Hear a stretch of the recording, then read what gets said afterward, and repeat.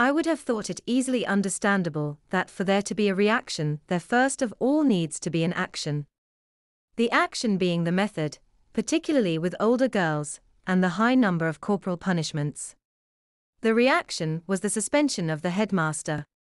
You have said this was due to contentious statements about a member of the governing body, who was complaining about the beating of a boy.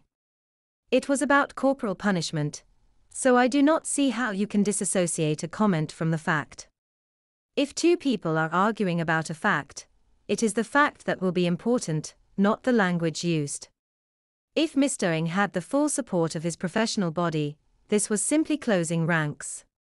If he had been censured, it would have led to a lot of other headmasters' actions being brought into question.